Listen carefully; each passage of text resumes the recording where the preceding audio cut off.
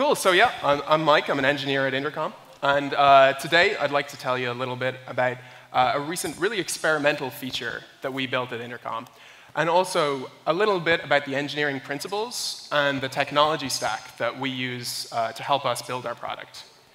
So a really big part of Intercom is our in-app messenger.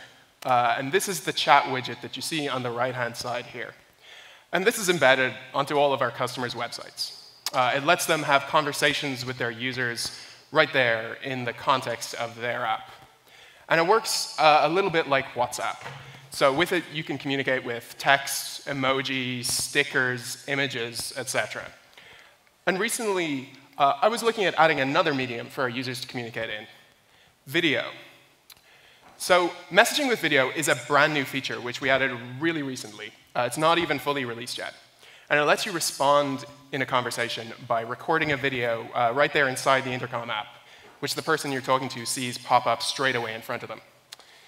And as well as being new, it's also a little bit of an unusual feature from a development point of view. Because the roadmap of what we build at Intercom comes roughly equally from 5 different strands. So we iterate on our current features. We add new ones to solve customer problems. We improve feature quality. And we work on scalability to help scale with increasing numbers of users. But we also make sure to allow some time to innovate, to experiment with brand new ideas. And these are bets that we make on new concepts based on how we think communication is evolving. And video messaging was one of these kinds of ideas. Our customers weren't asking for it. No one thought it was a really obvious thing we needed to add. Instead, the idea came from asking kind of the same question that drives all of our products, which is, how can we make internet business more personal? And this time, we started off by asking ourselves, how can we bring face-to-face interactions to the web? Of course, lots of products already give you some sort of face-to-face experience with video calls, but they're high friction. Both people have to be online at the same time. It's not a casual interaction. It's something people typically arrange ahead of time. And what we're imagining is a little different. Video messaging from browser to browser. So as personal as a call, but something which works either synchronously or asynchronously. So this is core to the way that internet communication is evolving. Part of a conversation may happen synchronously in real time when both people are online. Think of an IM conversation. While other parts spread asynchronously over minutes, hours, or maybe even days. And all of our features are designed with this pattern in mind.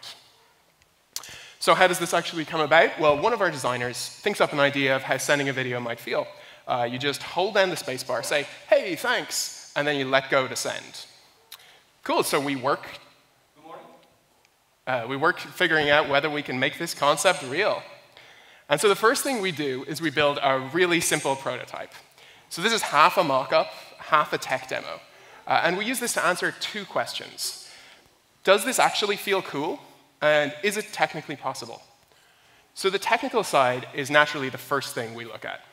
Recording video in the browser is not a well-trodden path. It still varies really widely across different browsers and environments. So we started off on Firefox, which implements the HTML5 WebRTC APIs, which we're looking for. In this case, it's the media recorder APIs. So when this is implemented in the browser, it means the browser itself does the heavy lifting for us. So it captures video and audio, muxes them together, and turns them into a usable video file. But most of our users are on Chrome, which for once is behind the curve. It doesn't implement media recorder. It has decent supports for some other part of the WebRTC APIs, so we can get access to the camera and mic stream, no problem. However, to turn this into a video file, we need to build it out of the raw camera stream ourselves. So we have a go and see if we can work around this and still record video natively in the browser. We find out with a little work, it's very possible. You add a JavaScript recorder in the background, which snapshots the video and audio streams in real time, collects up all the frames, and then compiles them into binary media files on the fly in JavaScript. So this sounds pretty ambitious and daunting. It sounds maybe even a little crazy, or at least it sounded like that to me at first. But with today's APIs, manipulating media streams in the browser is a lot more feasible than you might think. So to get our initial recorder, working, we found that we could just glue together the WebRTC APIs with some existing open source libraries. So the WebRTC APIs are pretty well supported across browsers, and they give us access to the device's raw camera feeds. They're really intended for streaming and video calls, not entirely intended for recording. But we glued these together with some open source libraries for encoding video client-side. And pretty quickly, we find that our prototype actually works pretty nicely. Great. So we have a prototype working. We validated that it's technically feasible. And then we start playing with it and recording some videos. And it becomes clear pretty quickly that, yes, this does feel cool. Of course, as you all know, a prototype is great. But it's not the same thing as a finished product. So we start work trying to turn this into something real. It's still an experiment at this point. We might still have missed something that does actually make it technically impossible. And ultimately, we still don't know if it's even a good idea or if anyone's going to use this at the end. But our strong belief is the best way to find this out is to go ahead and build it. Of course, we hit a couple more snags. For one thing, you might think that making a video available is a lot like any other type of file. That we could upload the video to Intercom, and then Intercom makes it available for all of our users to watch. But it turns out it's a little more complicated. So videos come in lots of different encodings. To get reliable playback by every client, you can't just send out the raw recorded file for people to watch. It needs to be transcoded into the right encoding first. And every service working with video deals with this problem. It's such a common problem, in fact, that there's a whole sector of third-party services out there which you can use just to transcode your video. And we're fully expecting to use one of these services, because it makes sense to. We prefer to buy over build where possible and just own less software. But video transcoding is not usually something which needs to happen in real time. So all these third-party services operate on a different model. You give them some work to do, then sometime later, maybe it's 30 seconds, maybe it's 60 seconds, maybe it's 2 minutes, they publish the result back to you. And this doesn't work for us. Our videos can be part of a real-time conversation. Think of that WhatsApp image at the very start. You can be instant messaging with someone, record a video reply, and then follow up right away with some more IMs. If your video takes even 30 seconds to be ready, it breaks that flow. It no longer feels like a real-time conversation. So at this point, it's getting a little hard to achieve our original vision. We could have compromised on the user experience here and said, videos aren't like other messages. They're non-real-time. They're not consistent with how everything else works in Intercom. But we're not really ever willing to sacrifice the user experience like that. We could have also seen this as an exit ramp. It's a point where we could easily say, hey, we've discovered all the technical problems, and we found out that actually it's going to be too difficult to have this in Intercom. And maybe stopping here would be the pragmatic choice. After all, we don't even know at this point if anyone will use it if we build it. But we have an explicit budget for experimentation to try to make new things work. And we're encouraged to use it. So we keep going. And we start looking at an angle that we didn't originally expect to take, which is whether we can build real-time transcoding ourselves. So when we first started talking about doing this, there were a few good questions we had to ask ourselves. There are whole companies dedicated to just doing transcoding. That's their whole business. Are we really going to take that on just as a sideline for just one feature? But we had a few advantages here compared to the general problem those other companies are solving. Our videos are always short. We don't care a ton about high-def quality. We care a lot more about turnaround. So rather than solving the general problem, we can try to optimize here for our really specific use case. So we start looking at how we can build a really stripped-down service to do this. And when I say stripped down, I mean really stripped down. So we start with FFmpeg, which, as you're probably aware, is kind of the Swiss Army knife of command-line tools for media encoding. And we start playing with its settings to see how fast we can make transcoding happen. So its default setting, which is lossless, gives us transcoding times of maybe 30 seconds or more for our sample inputs. Those times are pretty much identical to what something like AWS Elastic Transcoder can give us, which I'm sure is totally coincidental. Other third-party services gave us similar sorts of turnaround times. But as I mentioned earlier, though, we care about quick turnaround, not quality. And there are a lot of knobs that we can turn on FFmpeg to tune for that. So we tune those knobs, and managed to get this time down to just a couple of seconds, which is critically fast enough to feel real time. So by this point, we saw that we could do real-time transcoding, but we still needed to build the infrastructure to do it. And our biggest concern now was operational. Video transcoding is pretty CPU intensive. We don't want it to be able to possibly interfere with anything else we do, like serving our normal critical API requests. So this argues pretty strongly for making something its own microservice with its own hardware for isolation. But let's remember, this is just one feature in an app full of them. We need to do more than just make this service work. If the feature is going to have a dedicated service behind it, we need to make sure it's operationally quiet. And this is one of our core infrastructure principles, zero-touch ops. So if infrastructure needs regular engineer effort from our ops team to keep it going, that's not going to scale for us. So the best way to make it zero-touch and operationally quiet is to design it from the very beginning for simplicity. It should be simple, stateless, and dumb. And so that's exactly what we went for. We wrapped FFmpeg with a tiny Rails server, which had no backend at all, simple and stateless, and it was dumb too. It just offered a set of endpoints which made no decisions at all, just a pure function, taking input from a given S3 file, writing that transcoded output out to a given path in S3. And being simple, stateless, and dumb, it's really easy to set this up in AWS to auto-scale based on the input request load. So even as the request load grows 10x or 100x, there's no need for humans in the loop to change anything. So you might figure that I'm glossing over a little bit of complexity here about spinning up new infrastructure. Doesn't that take a lot of work? Well, yeah, usually this isn't something you can just do overnight. Even when you're running entirely in AWS, which I'm willing to bet the majority of you probably are, you or your ops team are going to need to set up EC2 images, ELBs, load monitoring, testing, configuration, auto-scaling groups. It's fiddly work, it's easy to screw up, and it's time that you spend not adding features for your customers. So this is the point where I mentioned Muster, which is our continuous deployment tool. It's a tool we built in-house to continuously deploy all of our code, but it also manages and creates all the AWS infrastructure involved in every one of our services. So this means it takes care of new service creation. When an engineer wants to add some service, we don't need to go and wade into the AWS console or start writing some chef scripts to set up hosts. We just create a new repo in GitHub, add it to Muster, and all the infrastructure, those EC2 instances, auto-scaling groups, load balancers, etc., is auto-created and managed by it. And this has a really significant impact because it enables good behavior. So sometimes it's technically the right thing to do to set up a new service, but if you make it hard and high effort for engineers to do the right thing, you're going to see them doing the wrong thing more often. So Muster ends up being pretty core to the way we develop because it facilitates this. And how it actually works is that it runs whenever an engineer merges a change to the master branch of one of our repos on GitHub. GitHub then fires off a webhook to Muster, which builds up that repo and prepares that code into a form that's ready for deployment. And it also fires a webhook off to CodeShip. They're an external service who run all of our regression tests for us to make sure there's no regressions from existing behavior.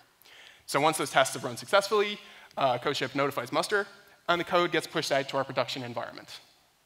So even for our largest services, the time this takes from a change being pushed to master, from a change being pushed to master to having it fully deployed is less than 10 minutes.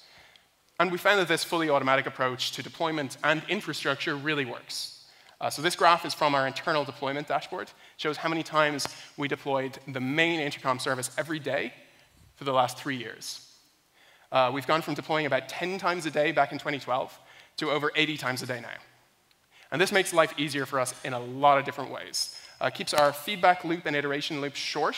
We see the results of our work delivered to customers in minutes, not days.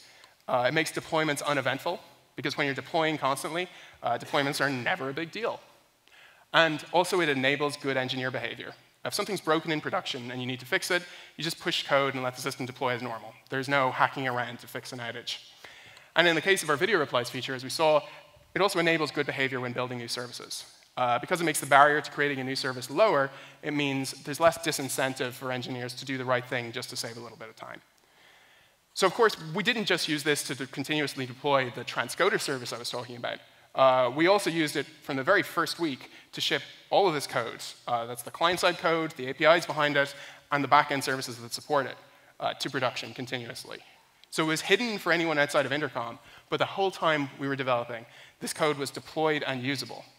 And that's how we always like to ship features like this. So we started off shipping the most basic possible version, It just recorded a video in the app with no sound, and then it attached it as a file. You had to click the thing to open it in a new tab. It's pretty crude. And it was pre-transcoders, didn't have any compatibility across browsers. However, it worked end to end. You could log into our real app, you could click to record a video, and you could exercise the whole flow and send it to one of our coworkers, sort of from week one. And even though it didn't have sound, some people on my team found some uses for those videos anyway. And then over time, we shipped some sound support, then new rendering logic to make the videos play back in line, rather than just being a link that you click on. So you can see how things started to slowly come together here. And then with a little more work later, it's a smooth player, starting to look pretty decent. And then after a little more continuous shipping, we have a really nice recording experience too. It's slick enough for our real customers to start using it. And so at that point, we were able to unflag it so that it was no longer us internally who only saw it. Then our beta testers started using it as well. And this brings us pretty much up to the present day, to the place we're at right now, where now we get to find out how people use it. Now we get to start learning about video messaging in business communications, the same way we already learned about how people use email, IM, emojis, and everything else to communicate. And this phase is just beginning. So this feature has only been released to a couple hundred of our beta test users, but we're already getting a ton of feedback from them on how they use it. Here are some of the videos our customers recorded over the last few weeks since this feature was released to beta. And we got permission from all these folks to use their footage. So we see some people, oh, this is not playing. Well, that's unfortunate, but we see some people are sending fun, whimsical messages, and other people are using it to narrate live demos. So even though it's really early in the life of this, we think our video messaging is turning out to be really promising. And we're really excited to see what people do with it. But even beyond this one feature, from an engineering point of view,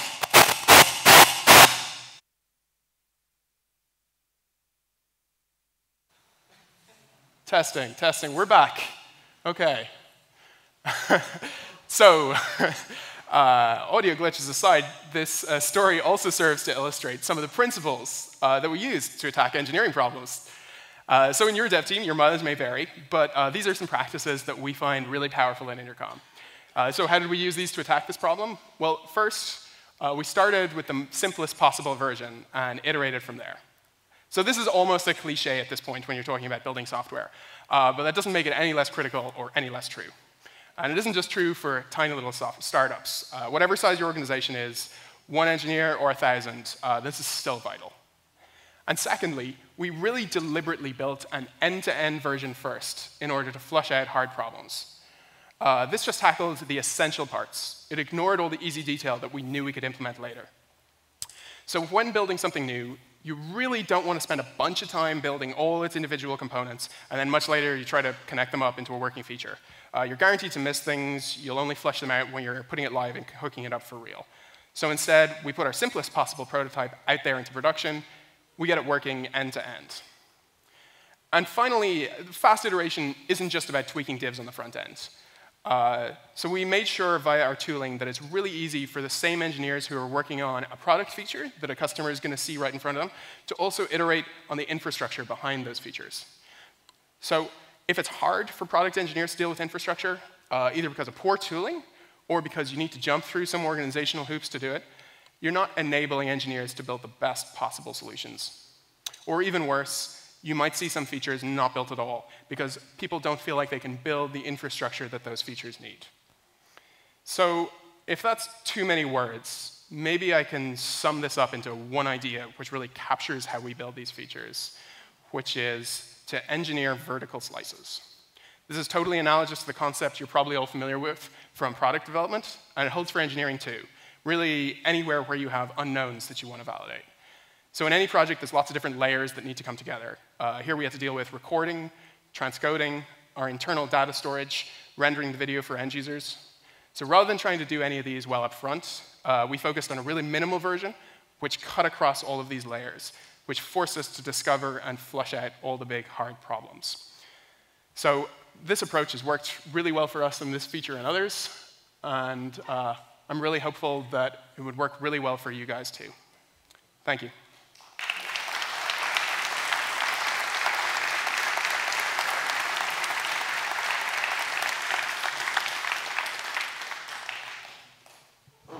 Thank you.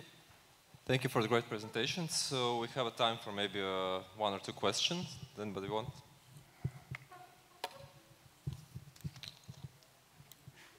Yeah.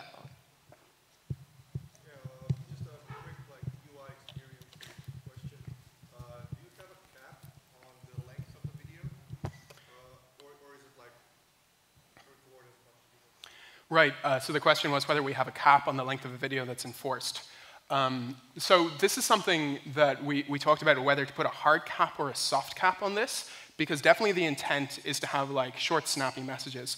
But you run into something interesting when you try to put a hard cap on it, which is what we were thinking about doing at first, which is if you put a hard cap on, you have this really difficult user experience for the moment when the cap is coming up. You know, you have to give them some sort of flashing idea that this is just about to finish.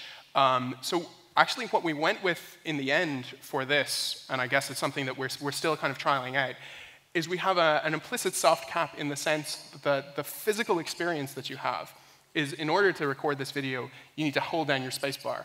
And that kind of puts this interesting, really practical limit on how long people are willing to hold that button in order to do this.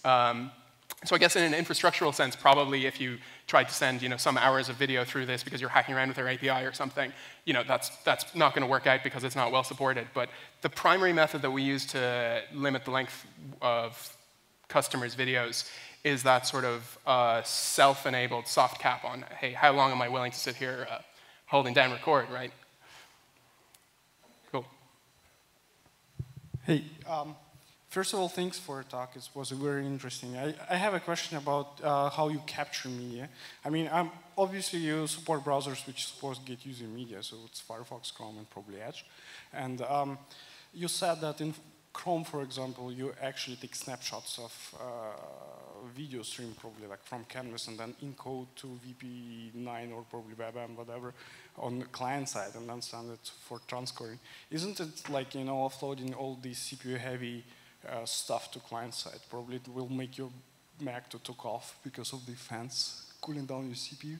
Why don't you use full WebRTC peer-to-peer connection and capture on server side and transcode there?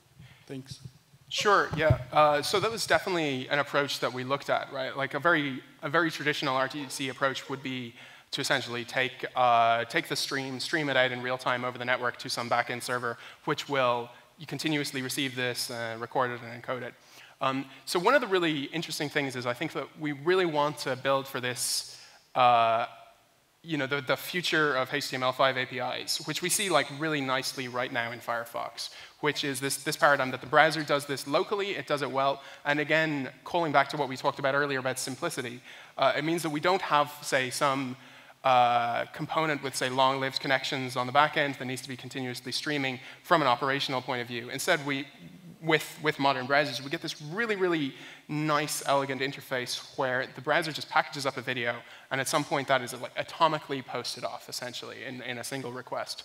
And I really think that this is, you can see it in Firefox right now, that this is the future, this media recorder API, and we're also really close to seeing it land in public Chrome. So it's being developed in Chromium right now. I think it's available under -- blazing experimental or something.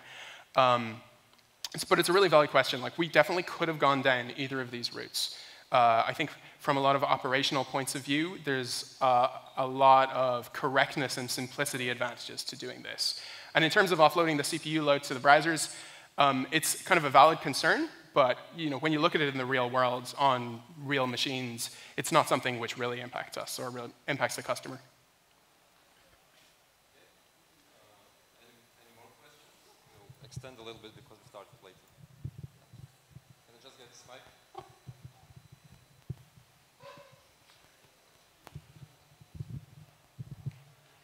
We use your service, but as it's a small team, most of the time communication is not instant because people just aren't available to answer things instantly. So generally we're getting notifications through email from the messenger. So how does this feature look in the email notifications? Right. Yeah, so taking on from kind of the minimal vertical slice, this will, in an email notification, essentially send you something out which links back to the media file which you can open. So it works with an email notification, but currently it isn't, say, inlined into the email. There's a lot of interesting challenges there around, yeah, I mean, I'm not sure how portably possible that would be, even in the ultimate case. So we haven't done too much work yet to make that a really friendly experience in the email notification, but the whole flow will still work. You just will have to go outside of your email client in order to view it.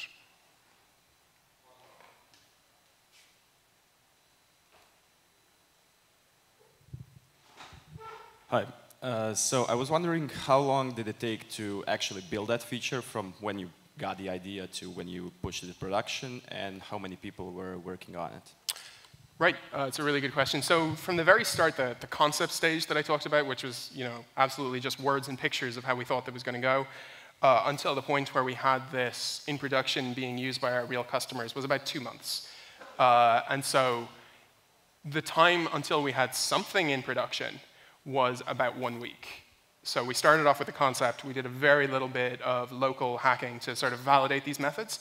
And then we integrated that into our app pretty quickly, like the end of that week. Just, again, feature flagged and hidden behind barriers so that only we could see it internally. And in terms of people working on it, so there was some design and product managers who worked on this part-time. In terms of engineering, it was pretty much just myself.